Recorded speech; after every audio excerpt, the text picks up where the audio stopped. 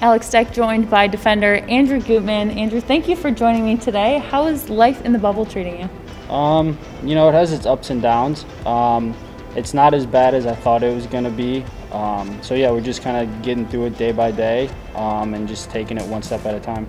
How are you adjusting? You have a first match at 11:30 at night, and now you're prepping for one at 9 in the morning in just a couple days. Yeah, I think it's tough, but like I said, we're professionals, and so we have to deal with the situation that's given to us. Obviously, COVID happening in the world changed our season and our lives drastically.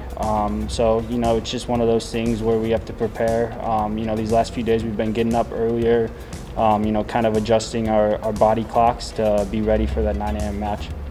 How do you feel like you guys are progressing under Yapstam? You were with him for a little bit in Cincinnati and now a couple weeks down here in Orlando.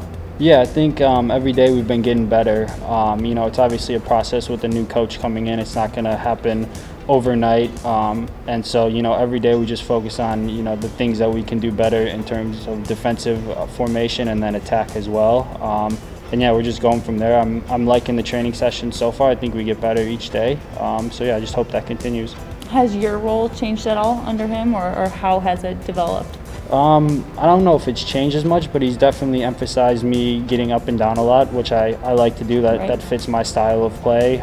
He gives me the freedom to do what I want in the attacking third and try to create chances, but then also defensively he's really honed in on my defensive positioning, when to go, when not to go, when to engage the attacker and stuff like that. So I've been learning a lot from him. Yeah, are you learning from one of the best defenders in the world at one point? Do you feel like you've gained insight from him in this time?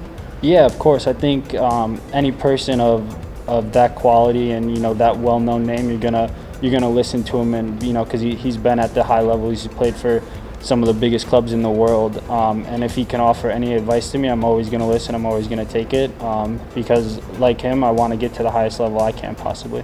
Looking at this match against Atlanta, kicking off at 9 in the morning, they just played against Red Bulls, are coming off a loss. What are you anticipating from them? Yeah, I think it's going to be a back and forth game. Both of us have lost our first game, so we need 3 points this game. I think both of us are going to go for the 3 points. Atlanta's a quality team. They have a lot of quality players, but on our side, I think we have a lot of quality players too, so I'm excited for the matchup. You were in Atlanta for the first meeting with them this season. Obviously a very different situation in front of a crowd of 70,000 people. Do you think that you can take anything from that game, or is it just a completely different situation at this point? Yeah, I think you can take bits of the game, but in terms of if it's going to be the same game or not, I think it's going to be completely different. Like you said, when you're playing with 70,000 people behind your back, you're going to be more motivated to push forward, to go into the attack. And we were playing on the road, so we had to sit back and absorb that pressure. But now that there's no fans, basically, I think it's going to be completely different. We're going to have more freedom to express our qualities and our system in this game. Great. Thank you so much for the time, Andrew. I appreciate it. Thank you.